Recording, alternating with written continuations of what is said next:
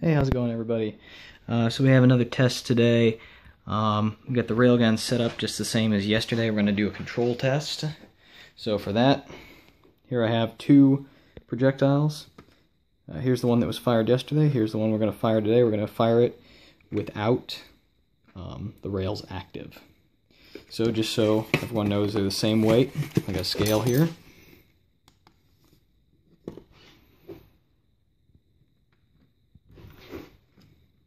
So here's the one we fired yesterday.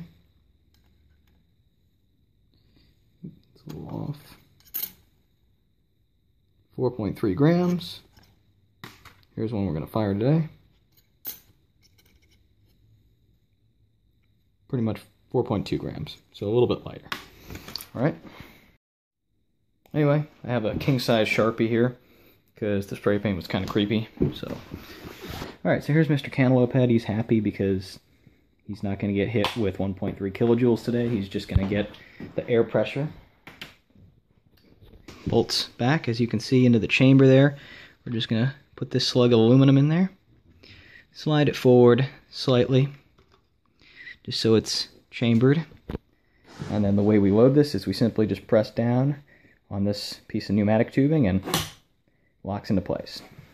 We're not going to turn the rails on today because obviously we're doing a control test. But we are going to turn on the CO2 pressure.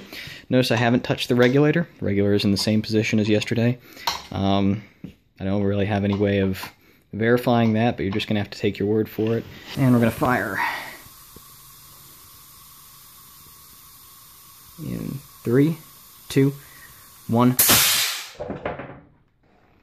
Alright, so same deal as yesterday. We're just going to cut this guy open. Right there is proof positive. So as you can see, the armature lodged itself about only a ½ inch into the cantaloupe. Only a ½ inch. Versus the other one that had lodged itself all the way over here. Looks like it kind of came to a rest here and then bounced off of this inner spongy lining. So clearly the rails imparted some serious velocity. That is pretty incredible stuff. So 100 meters per second gets it there, 250 gets it there. Incredible.